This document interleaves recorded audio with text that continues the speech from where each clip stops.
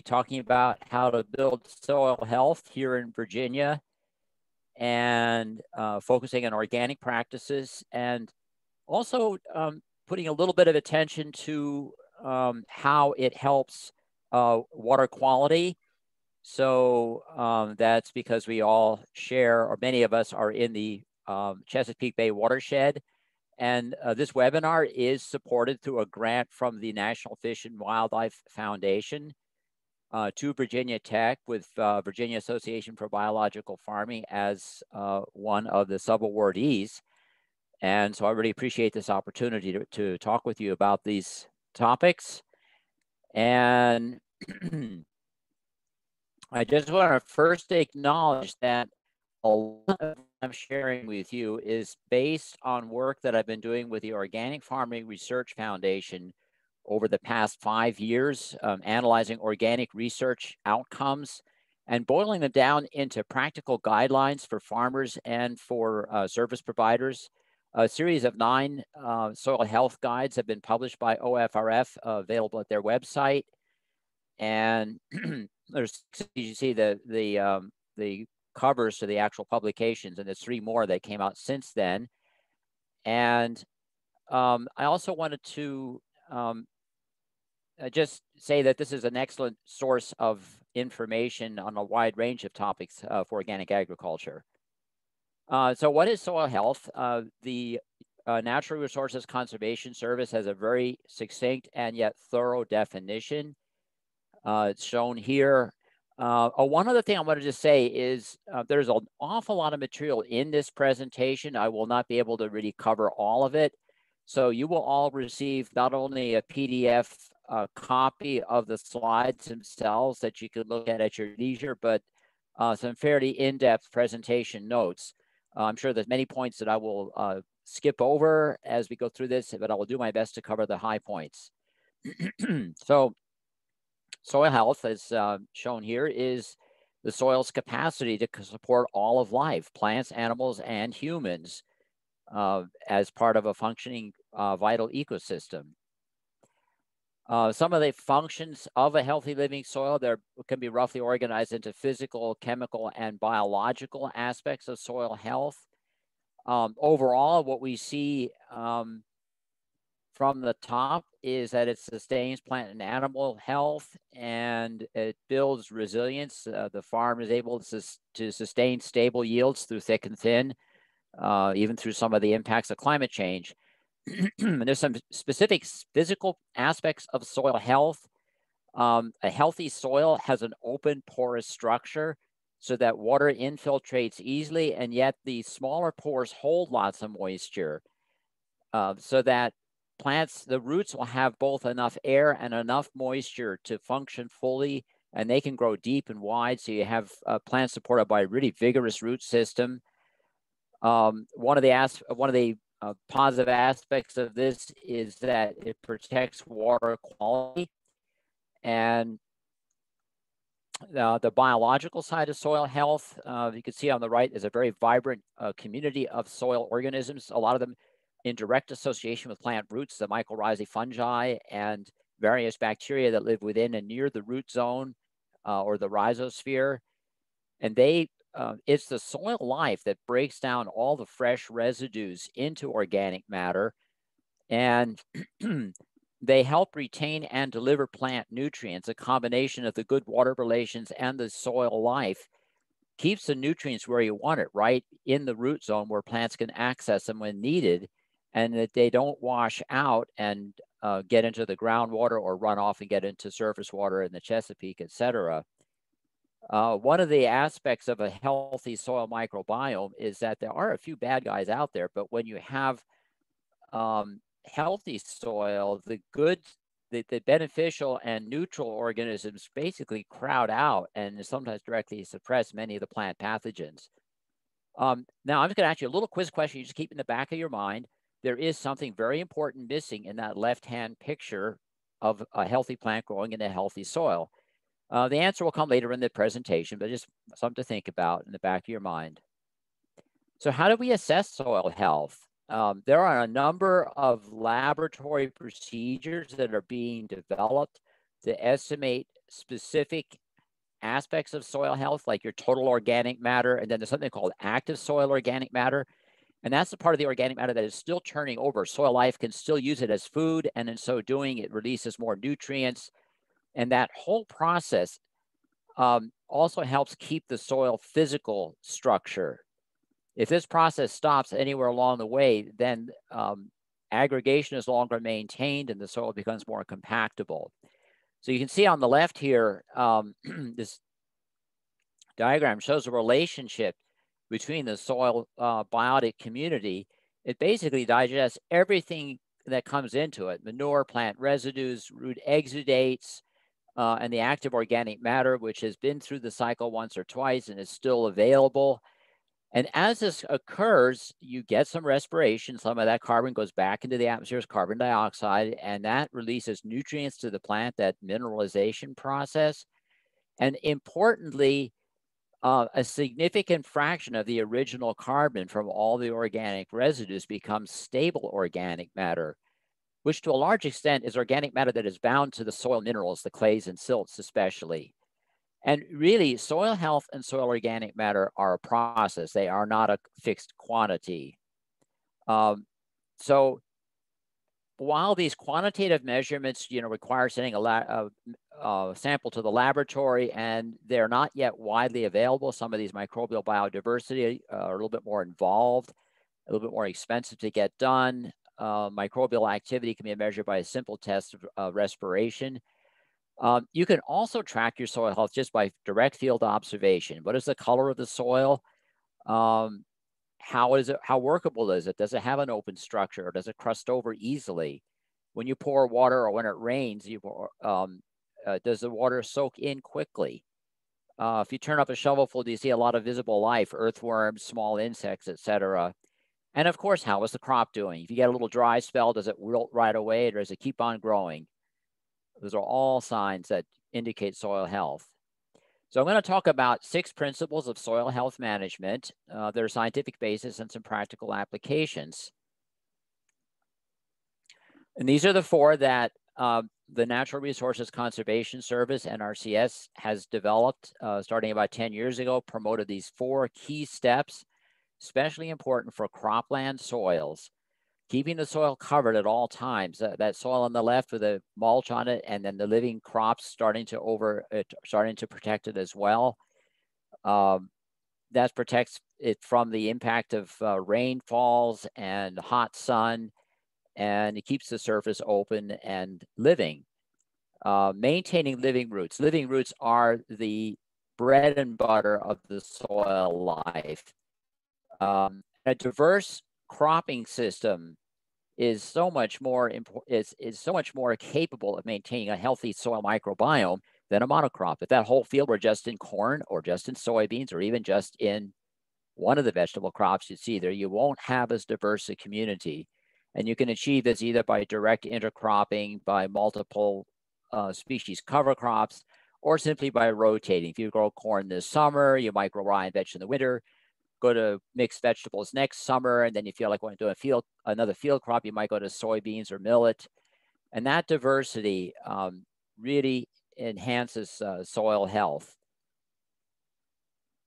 And then minimizing disturbance. And at first, when the NRCS advanced these principles, they were focusing on minimizing tillage.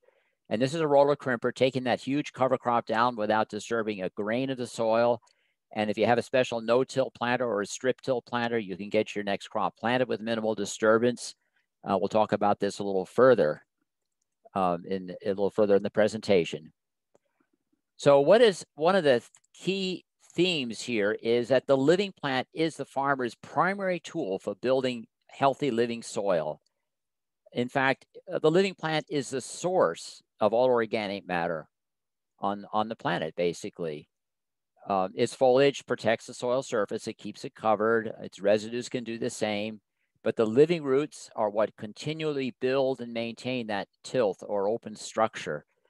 And that process where some of the carbon remains in the soil, that is sequestering carbon that helps climate. The plant is continually feeding soil life. And as its roots go deeper, it helps keep the soil profile open and deep, which is important for the health of subsequent crops.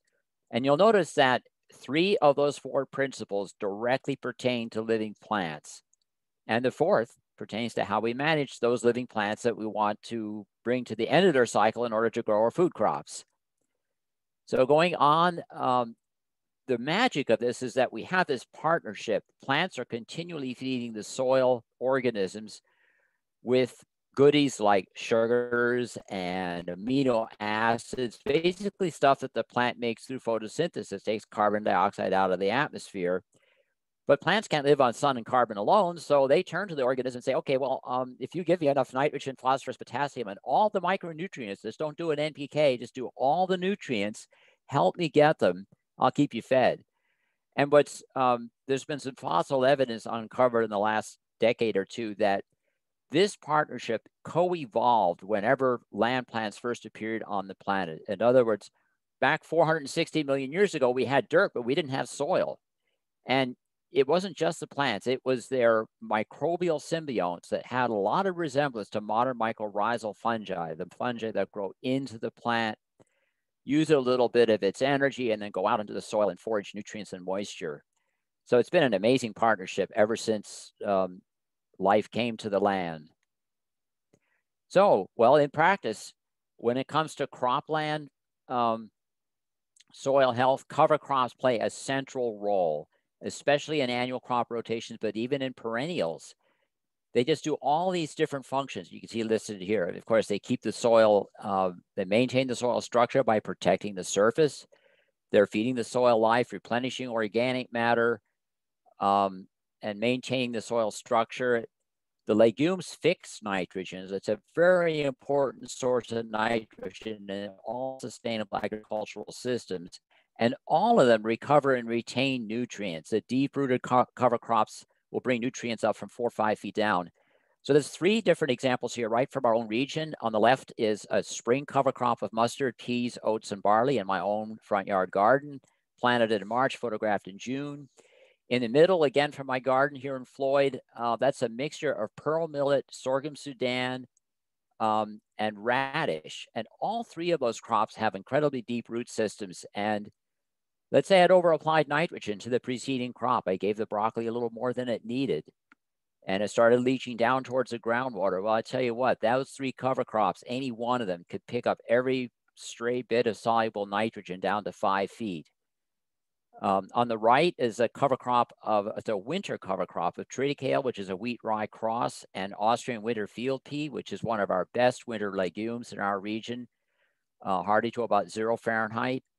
That has 5 tons per acre of biomass above ground, plus probably 2 tons below ground, and maybe a ton of root exudates during its life cycle. Tremendous amount of organic matter and nitrogen. And last but absolutely not least, the orchard down there. The more the orchard floor is kept in living cover, and it's allowed to grow tall between them, and it's kept much shorter around the trees to minimize competition.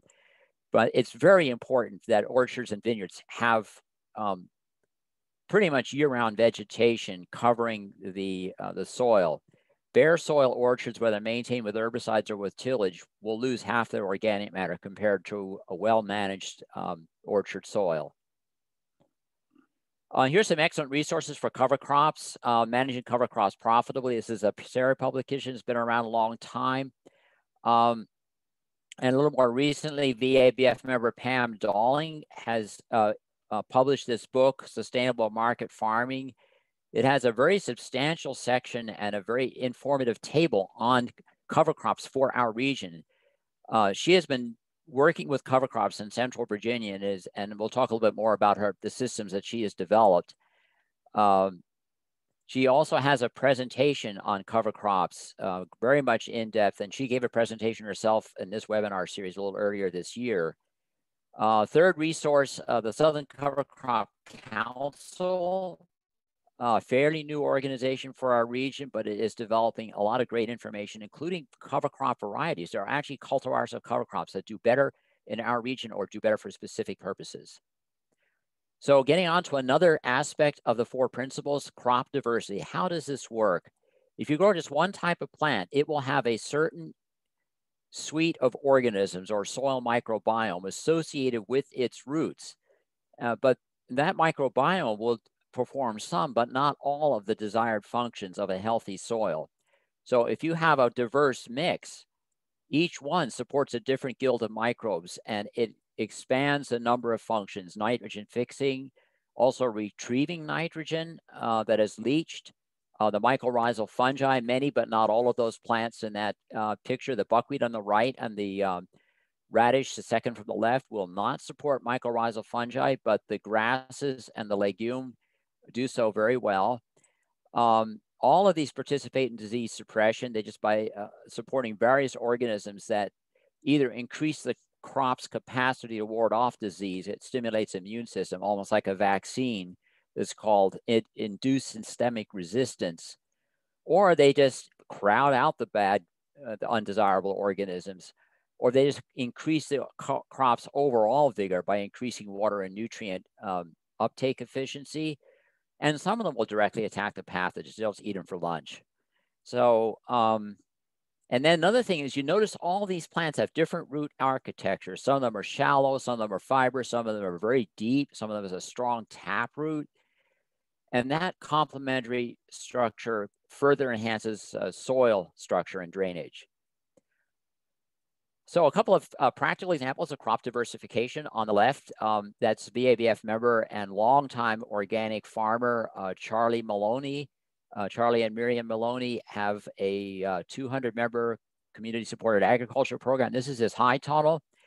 Instead of just sticking the tomatoes in there and hoeing out weeds, he planted spring greens, which are just now getting near harvest ready, either before or just at the time that he set out the tomato plants. So just as the tomato plants are taking off, he's going to get a bunch of greens off of there. Very few weeds had a chance to grow. And that's going to help improve the soil as well by diversifying the soil microbiome. Multi-species cover crop in the center. It's a mixture of buckwheat, cowpea, and sorghum Sudan.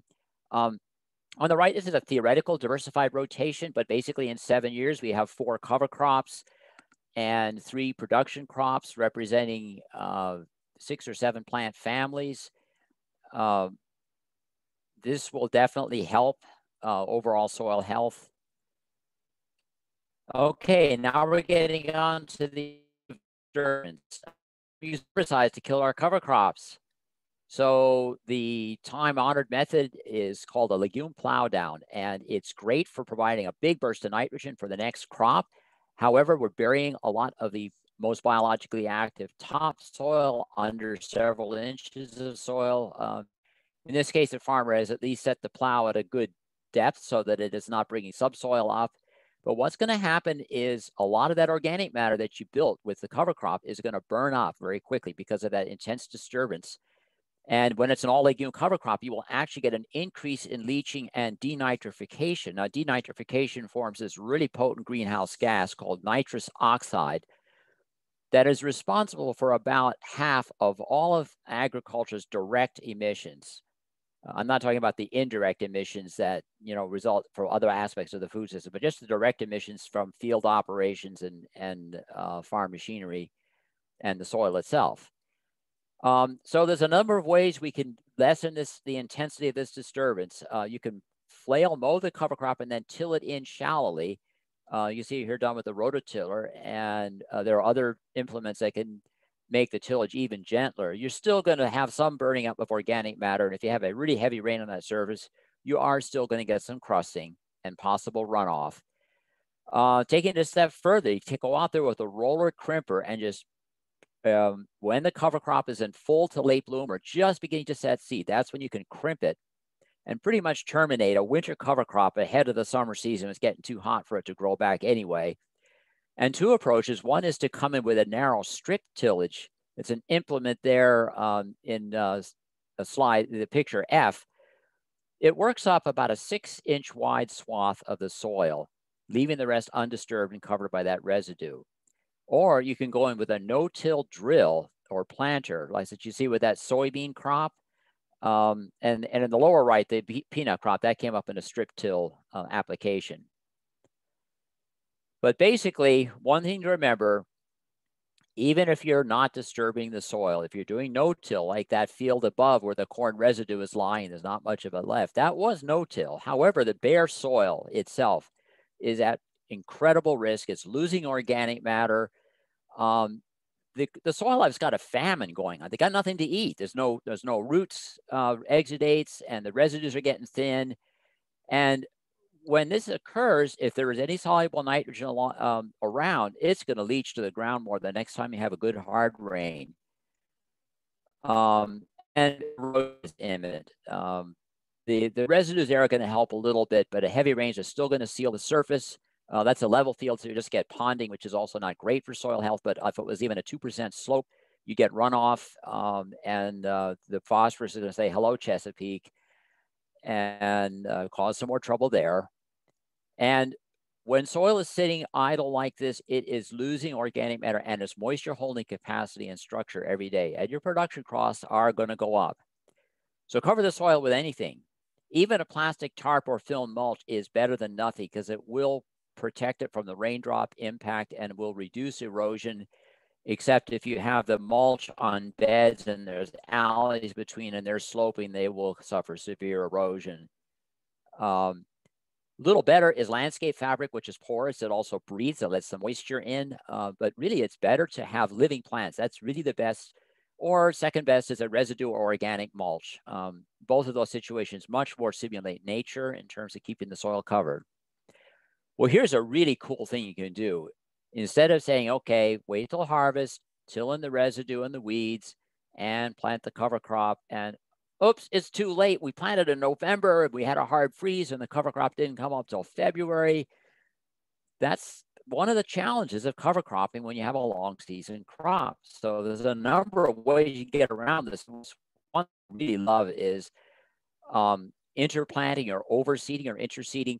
You plant the cover crop either with your production crop or you seed it into the production crop when it is established, but not too large and neither too small nor too large. That first example on the right was right here in Virginia. It's William Hale's farm in central Virginia. He makes compost. He grows cover crop seeds. Right there, he's growing rye to harvest for seed to sell to other farmers to plant a rye cover crop. And he said, well, why not throw some clover seed in with it? So the clover came up as an understory, didn't interfere with harvest, but it's covered the ground. So you have this nice balance of nitrogen fixing clover and very carbon rich, nitrogen poor rye residue that will remain after he's run the combine. Second example is from Alabama, but has also been done successfully in Virginia, fall brassicas. Here's broccoli crop. In this case, it's a self-seeding crop of crimson clover. The last crop was allowed to form seeds, which stayed dormant through the blistering hot summer and came up as an understory in the fall broccoli. So instead of broccoli and weeds, you got broccoli and clover. An example in the lower left, that was done in Vermont. If you could do it in Vermont, you could do it in Virginia.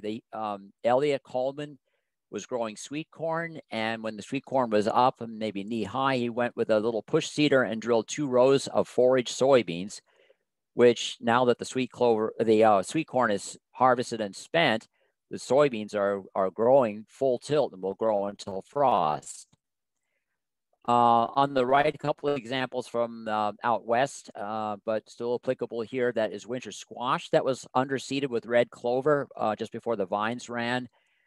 Turns out we want to use warm season legumes or buckwheat in our applications because the clovers tend to burn out in the hot summers here in Virginia. Lower right, that is those dead residues are eggplant that have long since finished producing and been killed by frost. And that's oats that were seeded into the stand of eggplant. So there are 2 more principles. I said 6 principles. We've been talking about 4. The 5th one is integrating livestock into your cropping system. They bring a whole new dimension of diversity. And to be perfectly fair, NRCS did not at all neglect livestock. They consider it part of their diversity principle. So that could say diversity crops and livestock in your, or diversify your production system. I like to think of it as a 5th principle because it has such unique and dramatic effects on the soil's ability to sequester and hold carbon. And when you bring livestock into your system and manage them carefully, You enhance within-farm nutrient cycling, reduce your dependence on purchased fertilizers, and when done skillfully, greatly reduce the impacts of your nutrients on both water quality and climate. So in practice, this looks like the livestock pictures on the left are taken at Elmwood Stock Farm, which is in Kentucky. They have a 800 member CSA. They have several hundred acres of farmland, about 200, and they crop livestock rotation where they grow vegetables intensively for 3 years with winter cover crops and a fair amount of tillage. Yeah, they do till, but when once a year. When that's done, they plant a perennial sod for the livestock to be rotationally grazed on, and that remains for 5 years and completely rebuilds the soil from the impacts of that tillage and intensive production. Excellent nutrient cycling, and what this does is it greatly reduces the amount of nitrogen that's going to go to groundwater and the amount of nitrogen, phosphorus, and potassium that's going to run off into our surface waters. And studies by the University of Kentucky show that this system is really excellent at restoring soil health back to that which you see in the permanent pasture, which all of their steeper land is in permanent pasture. And after that 5-year grazing period, it has been fully restored. One of the things is there's a huge difference between well-managed grazing and poorly managed grazing in its impacts. When an area is continuously grazed, even at a moderate stocking density, the plants don't have a chance to grow back. And it's a lot like a lawn that's kept manicured, and you have very shallow roots. And your soil organic matter is going to show in that loss. You can find pastures with low organic matter. And in those situations, all the nitrogen that the cattle scatter through manure and urine is bound to head for the groundwater. But when instead you have the intensive rotational grazing, where you have a very high stocking rate for just a day or 2 days, chewing that down and then stomping down the older, coarser stems that they don't care to eat, and then you take them out and let that whole field recover for a sufficient time, which is anywhere from 1 to 2 months, depending on season, soil type, climate, etc. You get a situation where the sod, the forage, is incredibly healthy, therefore more nourishing. Its roots go down 5 or 10 feet. They pick up all the nutrients, and the roots are being continually regenerated and then briefly shocked. When that shock occurs, they slough a lot of organic matter into the soil, a lot of which becomes stabilized. This process can build organic matter at up to 2 tons per acre annually until it reaches the level which occurred under the native forest or prairie ecosystem that was there before farming was ever done.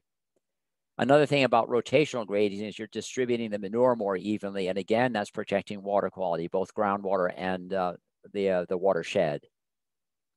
There is a 6th principle, and in a way it's the first, it's the oldest. It's called the law of return, which is how Sir Albert Howard, one of the pioneers of organic agriculture, described it way back in the mid-1900s, almost 100 years ago. And what he realized is that in addition to returning nutrients to the soil, we need to return and replenish organic matter. And back then, the focus was on getting manure and compost and residues back onto the land.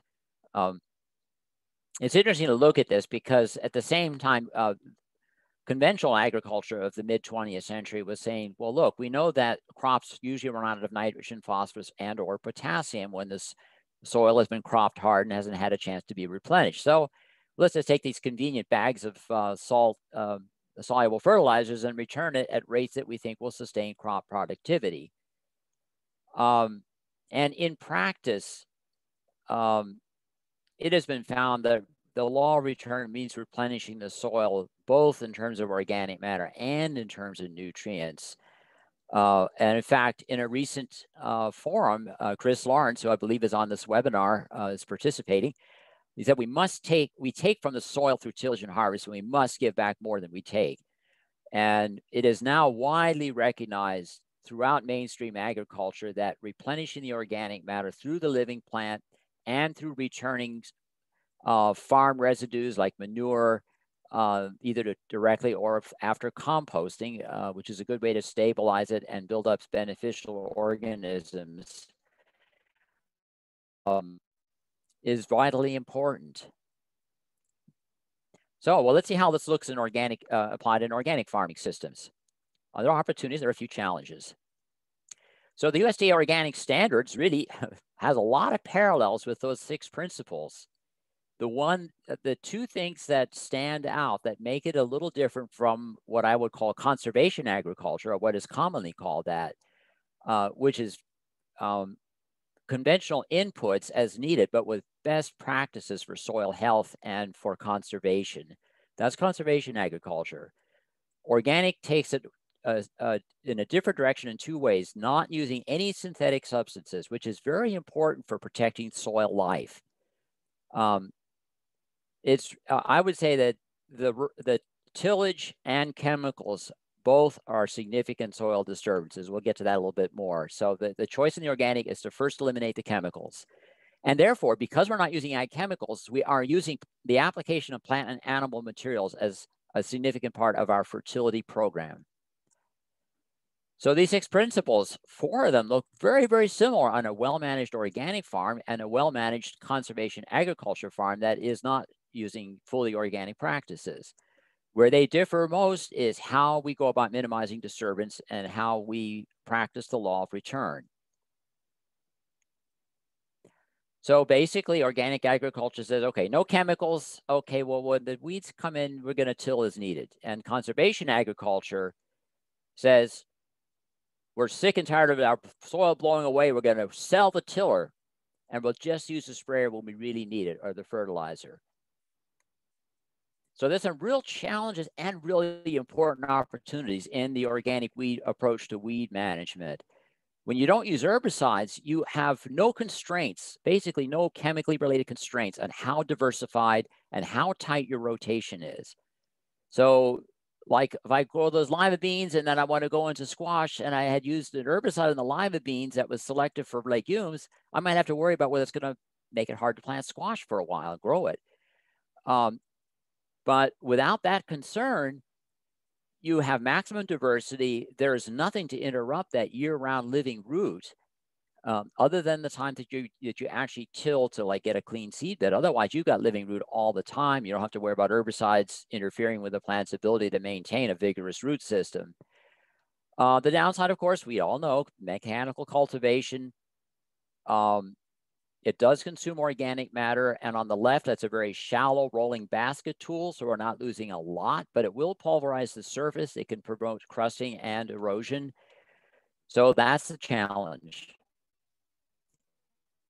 And as a result, more farmers and researchers have been looking at organic no-till, which is basically you terminate the cover crop with a roller crimper or a mower or a scythe if you're at a garden level. Tremendous benefits. And then you use a no-till or minimum till system for getting your production crop planted. So there are some real benefits. Numerous studies have shown that the organic no-till systems, these are farming systems experiments, many multi-year trials. When you minimize tillage through this approach to cover crop management and use organic practices, you get the greatest soil organic matter and other parameters of soil health, highest levels and diversity of soil life, best erosion control, and it slows down the release of nitrogen. And if you're in a hot climate like the coastal parts of Virginia or the Piedmont and your soil is sandy, that can be a benefit because instead of your cover crop nitrogen washing away in the first rain, you got it available for your crop. Well, there are risks of weed loss, of yield loss of weeds. That's the big one in our region, especially in areas with cooler climates, starting perhaps here in Appalachia, but certainly in the northern half of the country. You get planting delays and challenges with this system. Slow release in cooler climates can inhibit crop yields. On the right, you see a successful example at Virginia Tech, rolled down Ryan Hairy Vetch, planting of organic summer squash, which gave yields commensurate with slightly above average conventional yields for that crop. Failure in the lower right-hand corner is somewhat cooler climate, Cape Cod, Massachusetts. The problem there was that I rolled down rye and I planted the broccoli, and there wasn't enough nitrogen for the broccoli, and the weeds got the upper hand. And interestingly enough, when I did rye and vetch in that very same system, I had a decent success. There was almost no weeds and moderately high yields. This system does require tremendous skill and some special equipment for success. Most importantly, you need to have a mature, high biomass cover crop. It must be in late flowering or it won't roll crimp. And your weed pressure has to be fairly low, and you don't want any perennials, no quackgrass, especially not any Bermuda grass or bindweeds or Johnson grass, things like that. So let's leave that behind and say, okay, there are other practical ways for reducing tillage intensity, and there is some real research evidence that these make a positive difference. For deep but non-inversion tillage, the spading machine is an excellent implement. Although it can turn a cover crop or even a perennial sod into a good seed bed in 1 or 2 passes, it's actually gentler on soil aggregates because of its vertical action. It does not create a plow pan, and sometimes it does give better yields than plow disc. There are other ways you can actually eliminate a tillage pass. If you're practicing good preventive weed management, which includes rotations, skillfully designed rotations to keep the weeds confused, you can reduce the number of cultivations you need. Sometimes you can use mulch or flame weeder or just mowing instead of actually getting in there and disturbing the soil to knock out the weeds. If you got tomatoes 3 feet high and you get weeds a foot high, you could probably get away with just mowing the alleys. Another way we've seen earlier, overseeding cover crops into cash crops, that relay planting, that eliminates that tillage in the transition from cash to cover.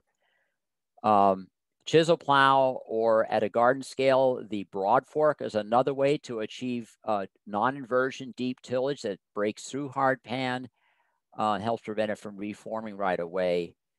And we'll talk a little more about this later. You can take a rototiller and you can gear it down so that instead of pulverizing the daylights out of your soil surface, it just sort of gently crumbles it. And we'll get to an example of how that's done. Here's another newer shallow tillage implement. It's a power harrow, and it can be used to make a seed bed, incorporate light residues and amendments. It's good for taking out small weeds, just disturbs a top couple of inches.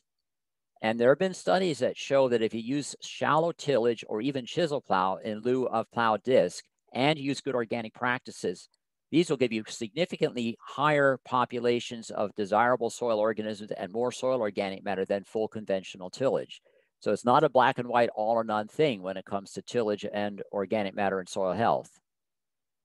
So here's some more practical examples of strip tillage. The left 2 pictures of a strip tiller that's quite effective at just disturbing maybe 1/10 of the surface to prepare your planting row. Again, there's that picture we saw earlier. And on the far right is a farm right here in Floyd, Virginia, Seven Springs Farm. It's a CSA.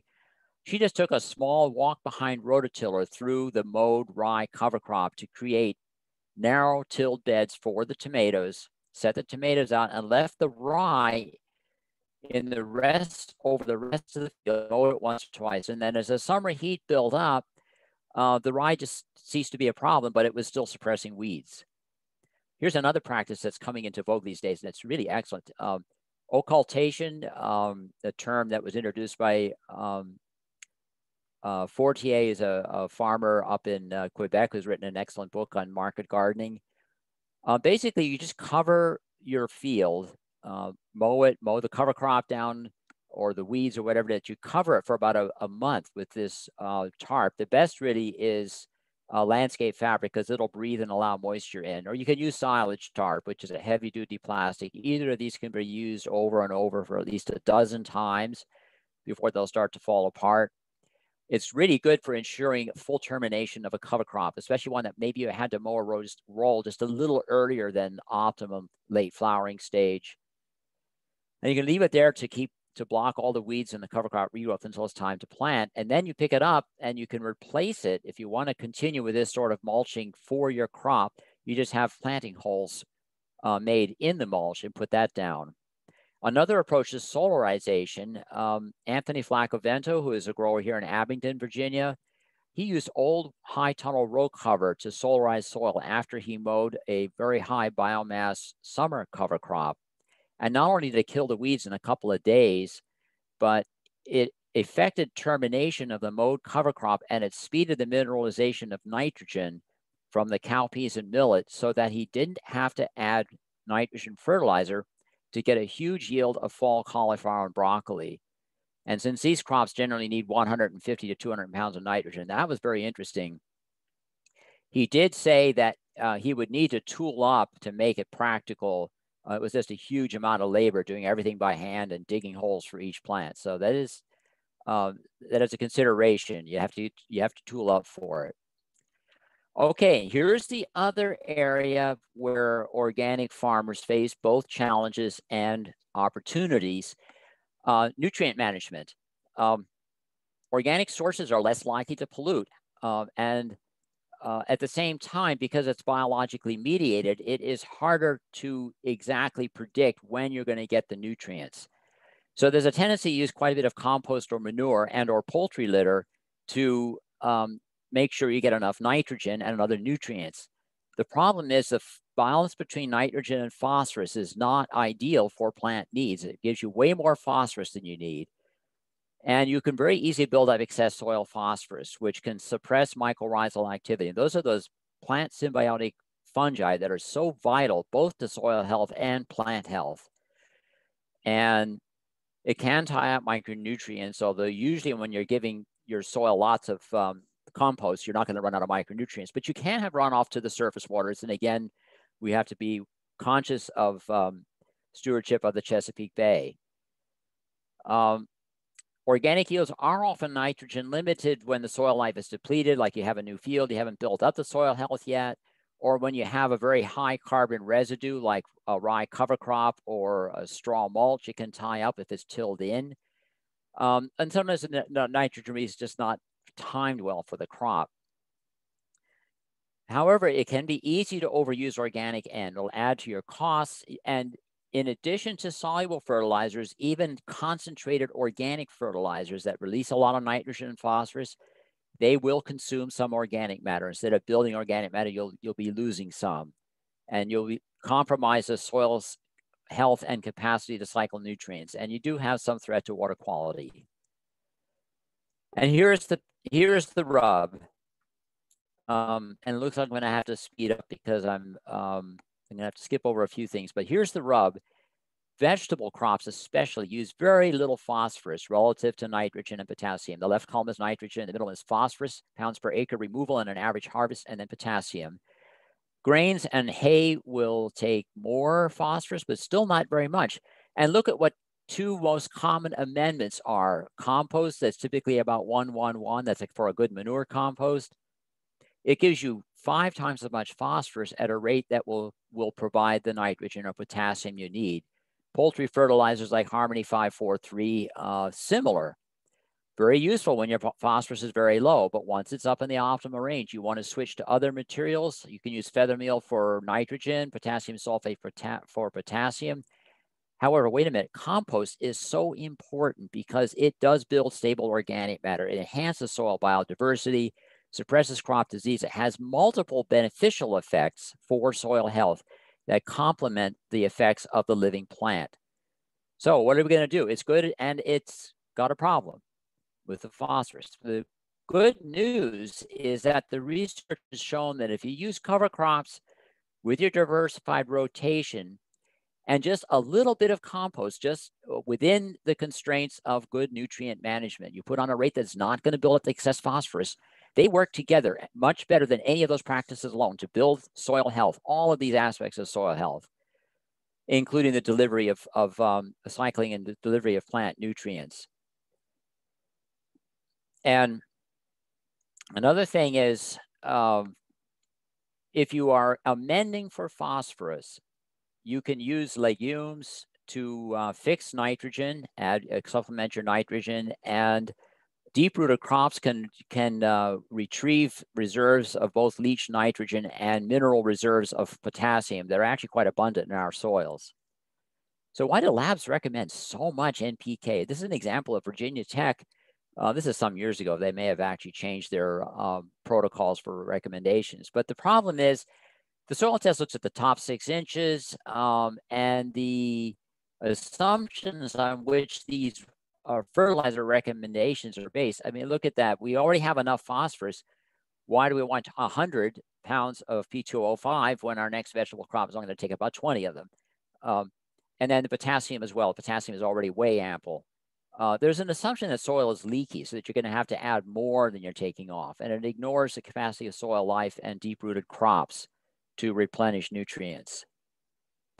There's a very interesting study on a coastal plain soil in South Carolina. This is fairly analogous to what a lot of Virginia growers face out in the coastal plain. Very sandy topsoil.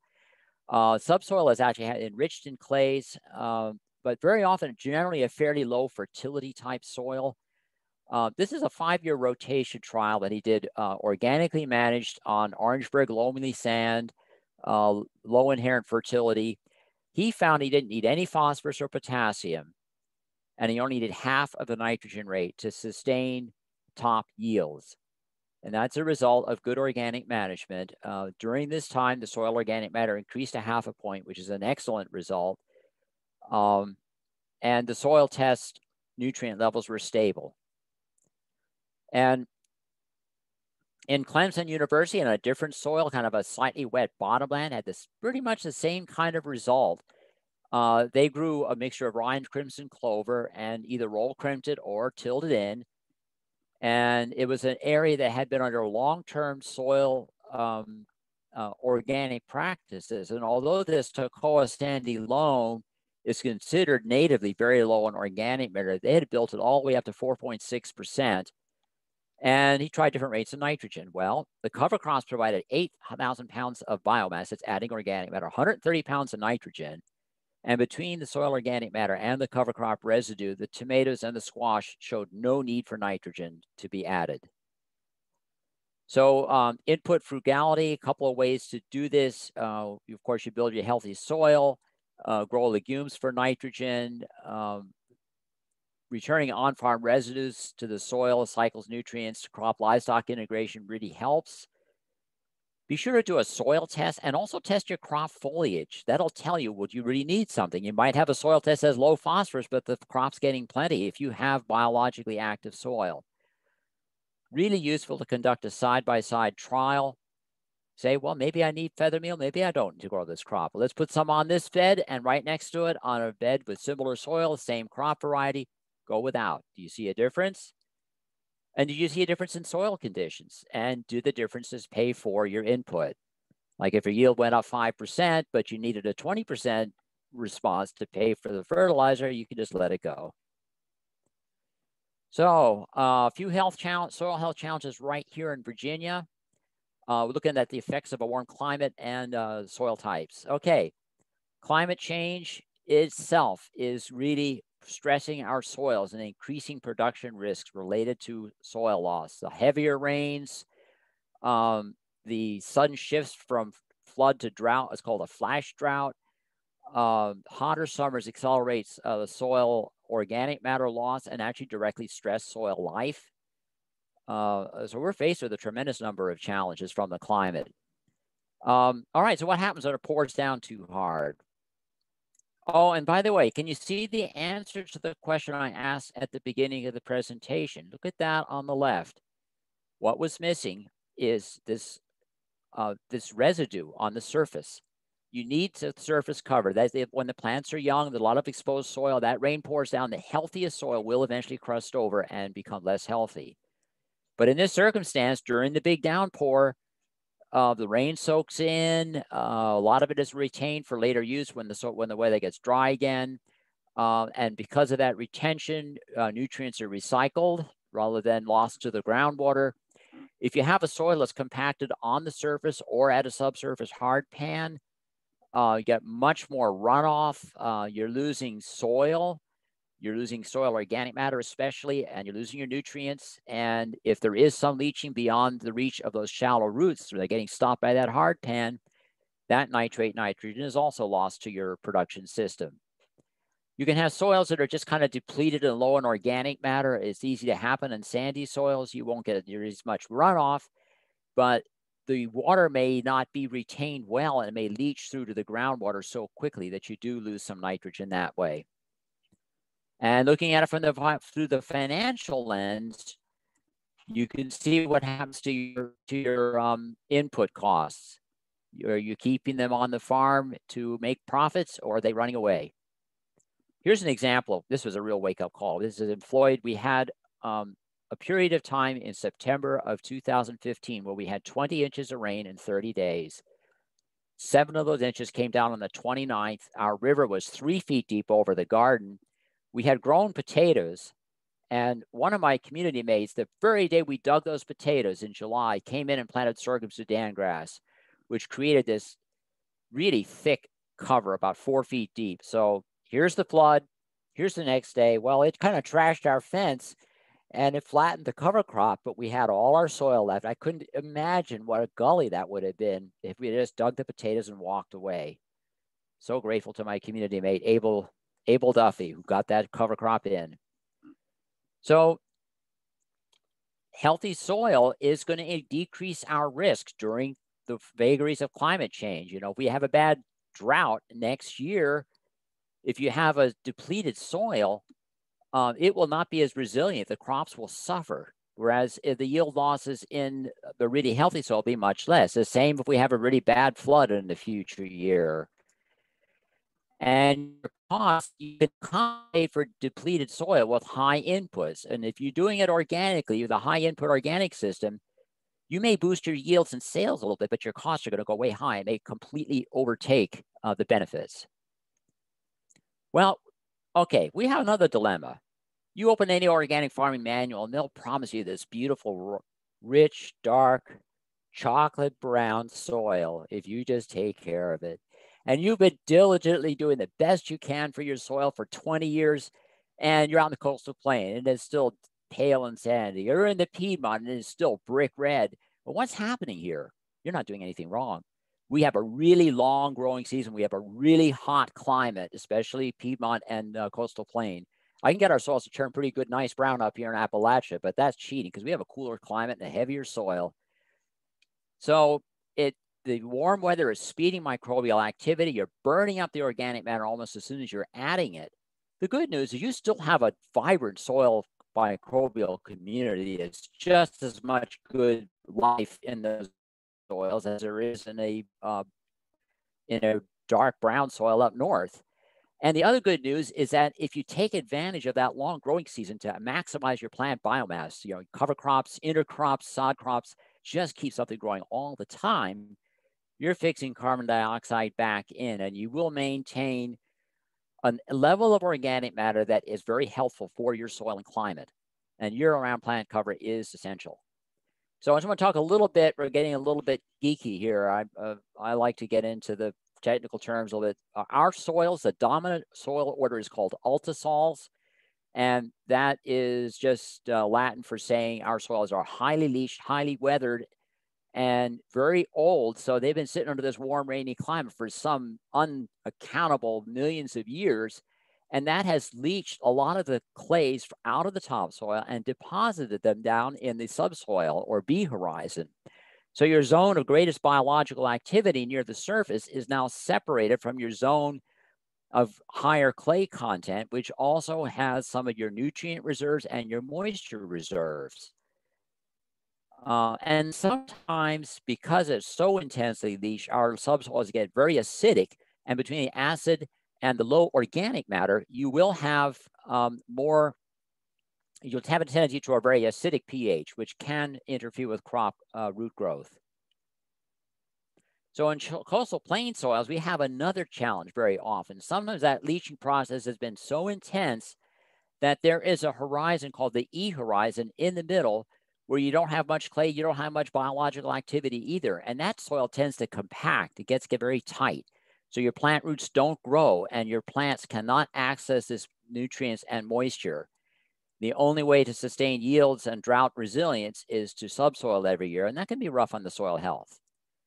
However, we have studies in South Carolina, applicable also in our region, on a really sandy soils found that if you have a decent cover crop of rye, even a ton or two per acre, its roots go right through that E horizon. The winter moisture has made it penetrable by strong rooted crops like rye and radish. And they will go right through to the B horizon, open it up, and the next crop will reach it and maintain high yields with less tillage. Okay, I know I'm right at an hour. A few of the best farms right here in Virginia that have been applying these principles. And just some really creative stuff going on. Just want to take a few more minutes to do this. VABF member Rick Felker and his wife Janice Felker manage Mattawoman Creek Farm with a farm crew. It was about 11 acres, 4-season CSA with some high tunnels.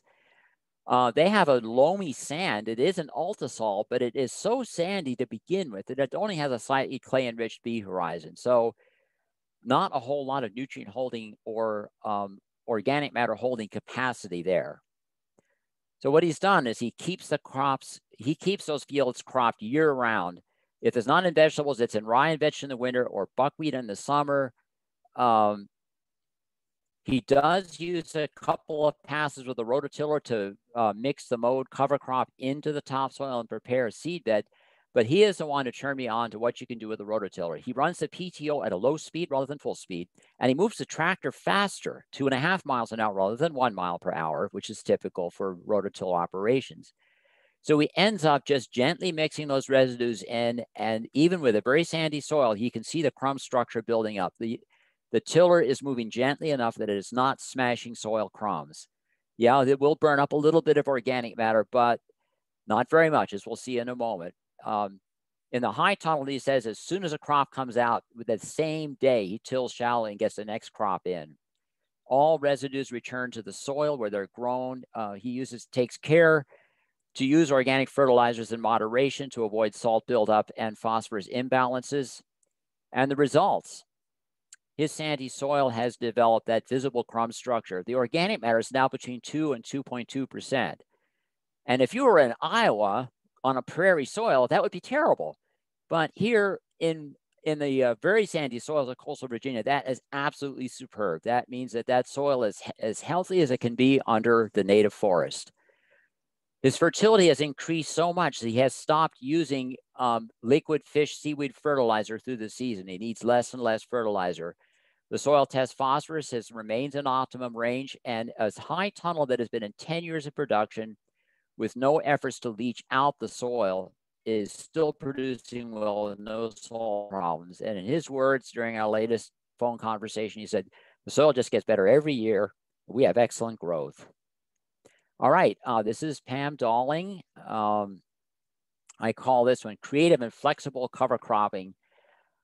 She has been working at Twin Oaks Farm for a couple of decades at least. I can't remember, two or maybe 30 years. Growing 2 acres of mixed vegetables to service a community of about 100 people, keep the kitchen well stocked year round. She has Masada and Tatum loam, fine sandy loam and Tatum silt loam. There is some prior history of erosion, so although these are fairly fertile altisols as this type of soil goes, with a very highly enriched clay-enriched B horizon, they're well drained. They are a little bit eroded. They've suffered erosion before Twin Oaks was ever established. Here's one example. She underseeded soybean and oats into sweet corn. The clovers she found didn't work in our climate, but the soybeans do find the heat. They stay in the understory, and they're building up the soil organic matter. So they developed a 10-year diversified crop rotation that includes 1 full year in green fallow. And the way she does the green fallow is instead of just underseeding crimson clover, which is an annual, into the fall brassicas, she uses a mixture of red and white clovers, which are perennials. So those get established while the brassicas are stocking the kitchen with good vegetables, and then the brassicas eventually freeze out in the winter, and the clovers grow for all the next year. And she has a number of ways to maximize soil coverage, biomass, and nitrogen fixation. She times her cover crops so that the legumes will flower before it's time to terminate them. Flowering legumes provide the most plant available nitrogen. She's become very precise at timing when to undersow a cover crop into a cash crop for what I call niche sharing. If you plant too early, the cover crop may act as a weed and start interfering with the cash crop, or the food crop, I should say, but they're not selling there, they're just providing the kitchen. So, and if you plant it too late, the food crop will choke out the cover crop. So you just get it just right. And if you also plant too late, you can, in the shallow tillage required to get the cover crop seed in, you can damage some of the food crop roots. She uses winter kill cover crops, oats, soybeans, etc., ahead of early spring vegetables. So you have a dead residue, but that's that second best way to keep the soil covered, the dead residues. She also fills in short gaps with buckwheat for 4 weeks during the frost-free season, or soybean for a 6-week gap. And then in the early spring, if there's an 8-week period before you're planning to grow a summer vegetable crop, oats is a good choice. So she has contingency plans. That is, she will sometimes mix a cool season cereal grain with buckwheat or soy for a mid-spring cover crop. Because if you have a cold, damp spring, the buckwheat or soy might fail or might even freeze out, but you still have the cereal grain. Or if you have a hot, dry spring, the cereal grain is going to languish, but the buckwheat or soy will do fine.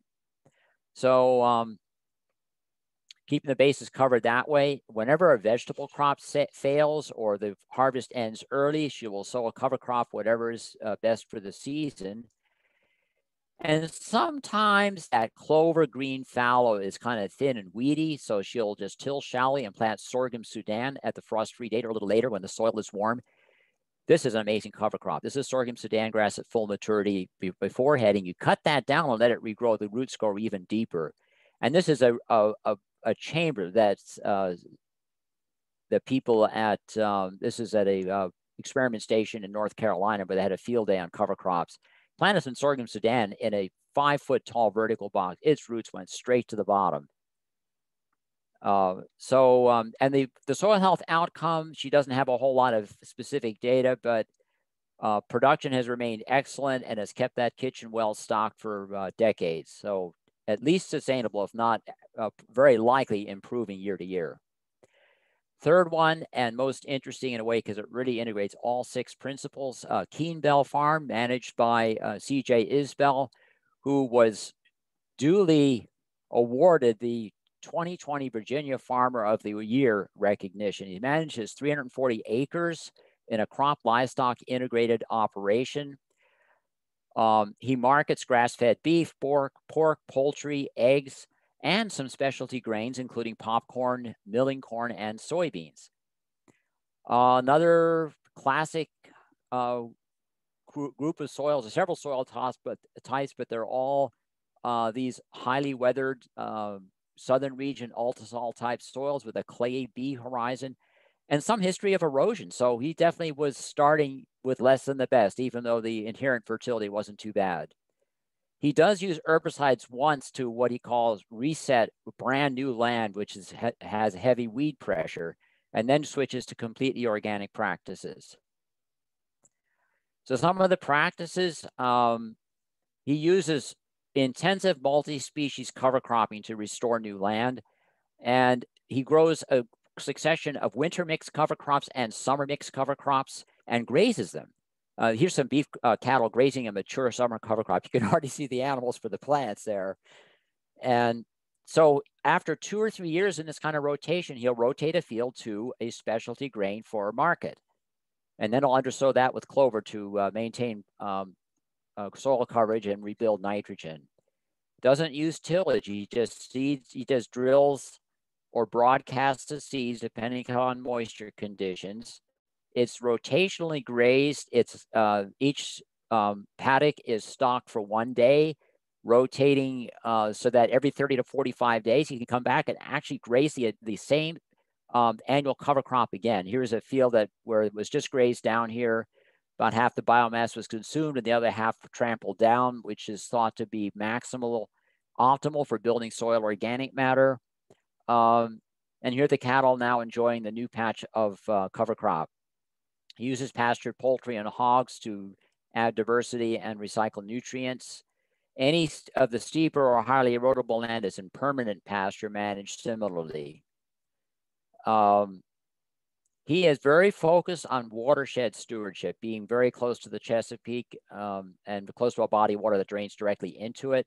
He does intense soil sampling. He's one of the few people I know of who have applied precision agriculture to organic production systems. He knows where to put down a little extra organic nitrogen or phosphorus to avoid surpluses and runoff.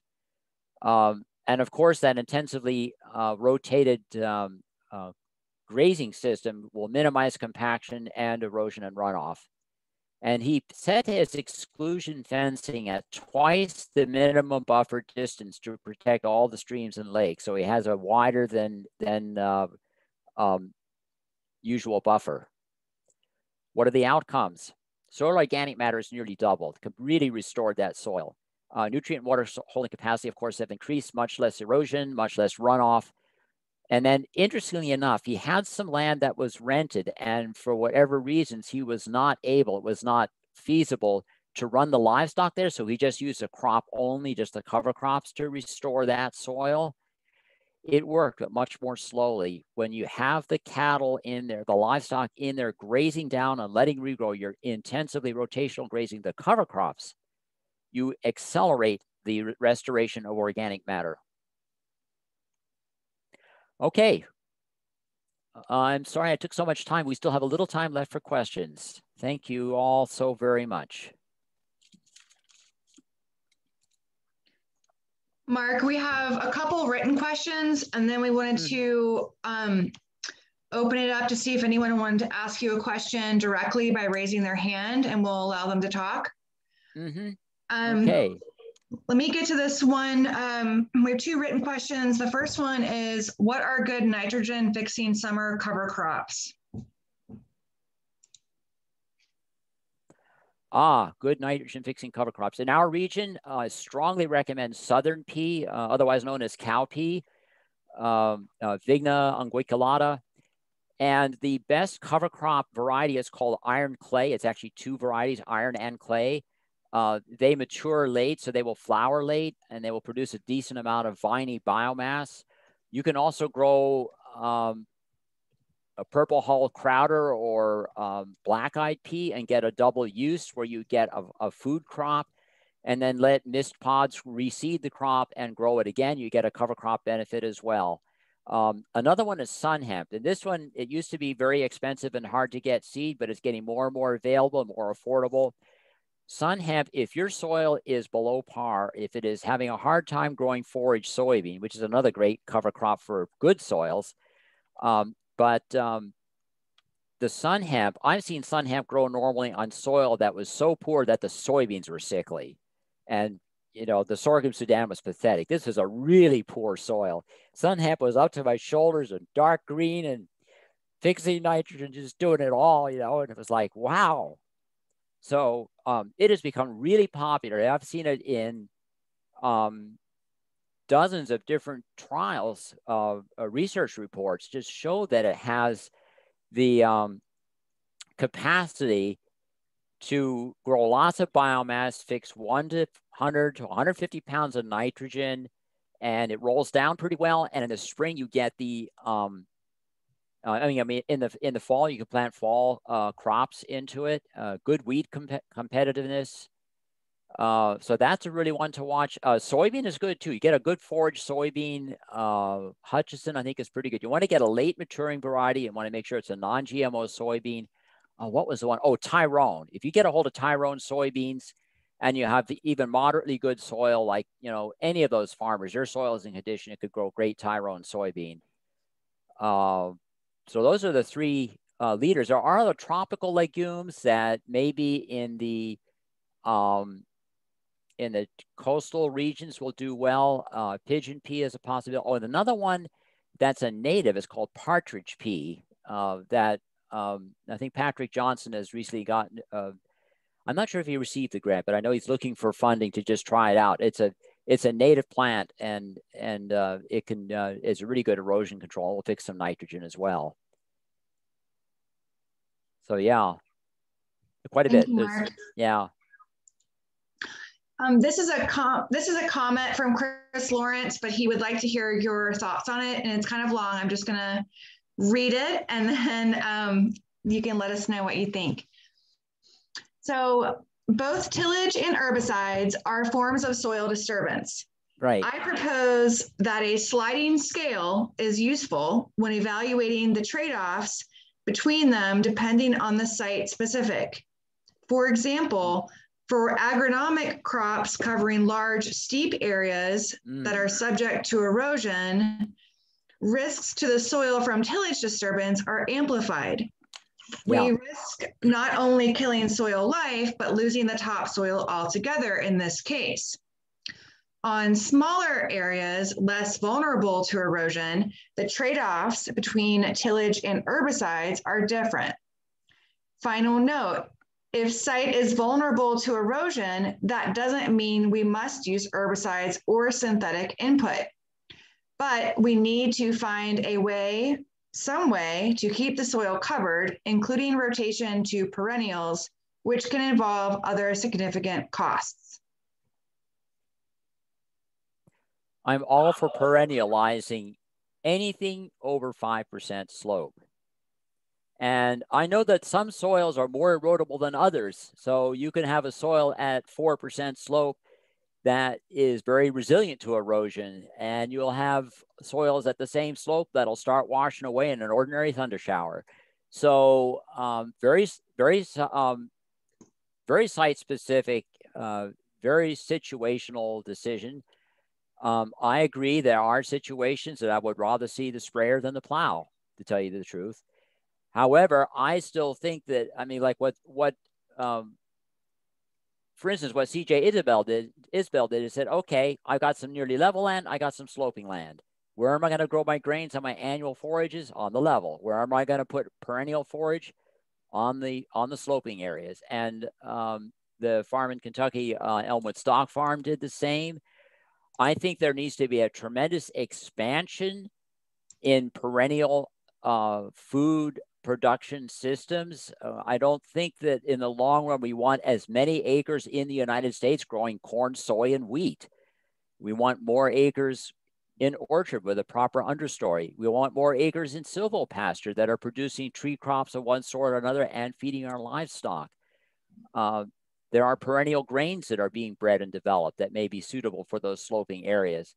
Another area that's at moderate risk, let's say it's 5% and is a medium erodible soil, you can do contour buffer strips, or you can alternate perennial and annual. You can do alley cropping. I think Chris's point is well taken, and I think that there are many solutions that could reduce, in the long run, our dependence on herbicides. And by the way, I think our human health is going to get better if we grow more of these perennial crops and specialty crops and not quite so many acres of corn, soy. That's my answer. And I'm not going to rag at anybody for using a little herbicide, especially if their soil health is obviously responding well to conservation agriculture. I say, you know, cool. And we're just all moving forward. There's no system that's perfect. Thank you, Mark. That's all the typed questions we have. If anybody has another question, you can raise your hand and we can allow you to talk to ask Mark directly, or you can feel free to type in any more questions. We have about 10 more minutes.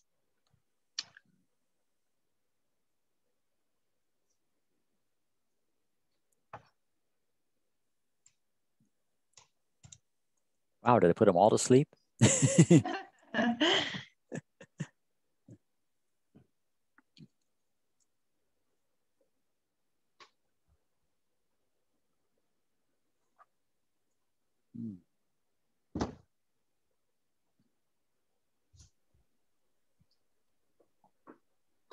I think that you just did such a good job of explaining everything in depth that we all are very happy. Oh, I see we have one. Has a question. Let's ask him to unmute here.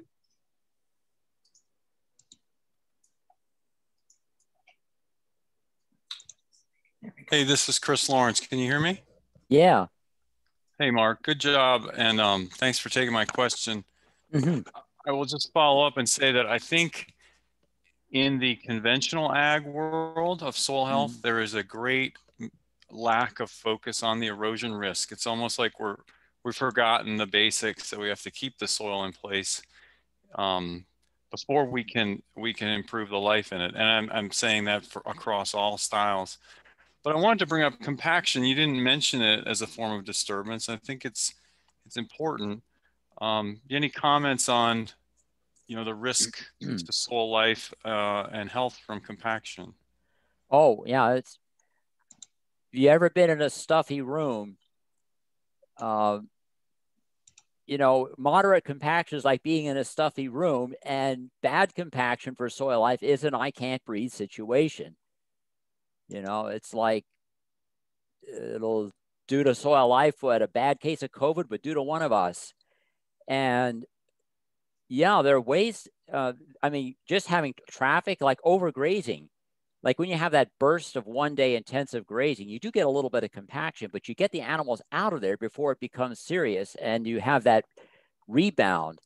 Too much traffic. And in fact, another way compaction can occur is if you're no-tilling, but you're not growing enough cover crops. Like that picture where I had the no-till cornfield in the middle of the winter with a moderate amount of residue on it, and it was a bare soil photo. It's like, that's going to sit there and compact. Compaction can occur either by direct force. Compaction can also take place more and more now that we're having extremely heavy rainfall. It's just the force of a terrific rainfall will compact the soil. And it becomes airless. The water doesn't drain out as well. It's just harder for critters like earthworms or even nematodes to get around and do their good work in the soil. I'm talking about beneficial nematodes, like the ones that live on bacteria and fungi and detritus, not the ones that attack plants. But yeah, it's true that you really got to watch that, and compaction can happen in a number of ways. Another is that E horizon I was talking about in a lot of our soils. It's a subsurface form of compaction, and simply a lack of deep-rooted crops planted at the right time when they can get the roots down through it during a moist spell. Just lacking those deep roots will compact that zone. And so, yeah, that's just as important. Oh, and by the way, erosion, it's a huge factor. In fact, I think that somewhere that I saw that something like 5% of total U.S. emissions or world emissions of greenhouse gas can be the carbon loss resulting from soil erosion. Because when the wind blows or the rain pounds your soil and starts to wash away, you get selective removal of the light stuff, which is the organic matter in the clays. There goes all your fertility, all your carbon. And remember that clays often bind stable organic matter, so they're going to move together. And once that has been moved, if it's blowing around in the air, that carbon just go to carbon dioxide. If it ends up at the bottom of the river or the bottom of the Chesapeake, guess what happens to that carbon? It makes methane. That's 20 times as potent as CO2 as a greenhouse gas. So, yeah, from a climate viewpoint and, of course, from a soil health viewpoint, erosion is the worst. It's like amputation. In the human health analogy would be amputation. So, points well taken. Mark, we have another written question from Anne. Yeah. She says, with 5 to 10 year raised bed rubus crops, has anyone else monitored soil health being undisturbed for long periods, as well as biomass accumulation? Oh, this is like under raspberries, blackberry rubus. Blackberry. Really good question. It depends a lot on how the space between the bushes is maintained. If you're just letting the weeds grow and mow them back so it doesn't hurt your berries, or if you're keeping a good mulch on it. And there are some people who actually go in there and till regularly. If it is even shallow tilled regularly, you're going to get quite a bit of loss. But I would imagine that with either living or mulch cover, you will steadily build up your organic matter. Now, if you're adding large amounts of materials, hay, straw, wood chips or whatever every year to maintain that, you can actually build up some nutrient excesses. You'll build up extremely high organic matter levels, but they will not be the same as carbon sequestered through plant growth because you moved the carbon from somewhere else. But I've seen, places that have received heavy amounts of hay mulch will build up potassium to high levels, maybe sometimes too high. Heavy use of wood chips for many years will build up, interestingly enough, build up calcium. You think of wood chips as acidic, and they are when they just come out of the mill, but after sitting there for a couple of years, they'll actually alkalize the soil. So if you're putting hardwood chips on your blueberries, check the pH. You might need some sulfur. But it is a good question. I would think that when that is well managed, particularly if you have an orchard or other fruit crop where you're just keeping ground cover managed by periodic mowing or periodic grazing in an orchard, would be great. If you have a rotationally grazed orchard, you've probably got the win-win-win of soil organic matter and soil health. Mark, Ann says she's using fescue cover crop in between, and plastic mulch is intact across at least 5 to 7. Well, the plastic mulch in the rows?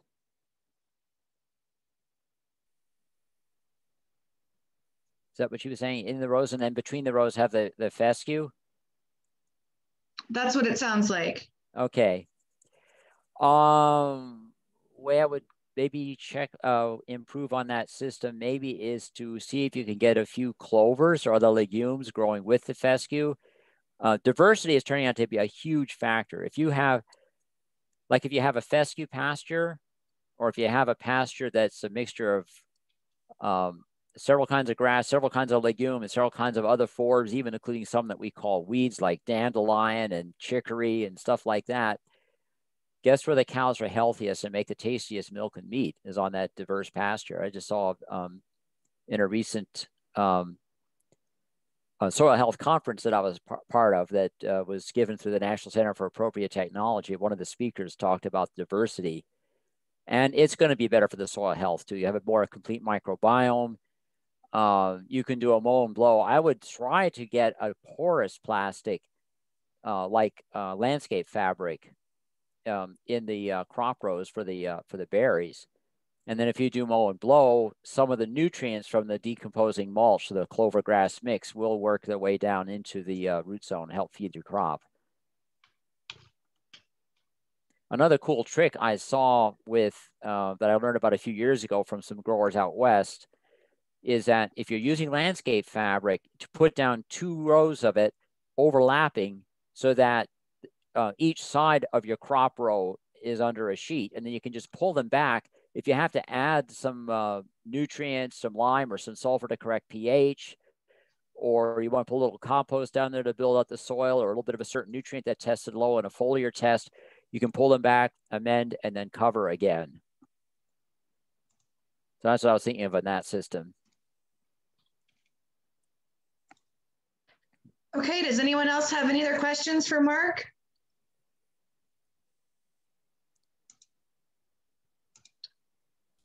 Chris Lawrence has one. Yeah, this is Chris.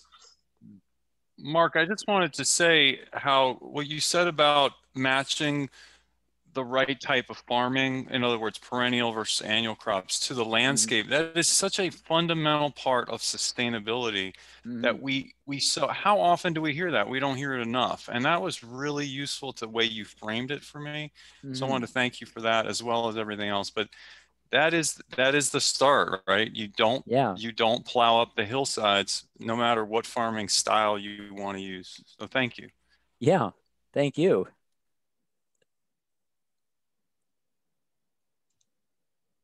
I just want to add one little one to that I ran into this. There was one research project where they're trying to figure out how to amend soils so that they would be favorable for blueberries. They're starting out with alkaline semi-arid soils, not in our region at all. And I go, okay, if your native soil pH is 7.5, don't try blueberries. If it's 5, by all means do blueberries, even that kind of thing. And also the type of soil or subsoil, the type of drainage can also be taken into consideration, in addition to topography.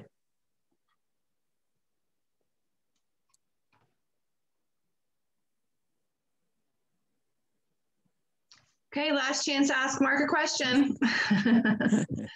And you'll be getting, you'll be receiving the PowerPoint slides and a bunch of presentation notes, which will complement and expand on what I was able to say today.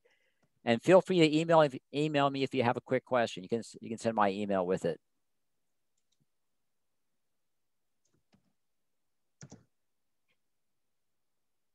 All right, I'll send Mark's email out with the notes, the PowerPoint slides, the recording, and that'll be to you guys in the next day. And thank you, Mark, so much. Thank you. All right, glad this worked out.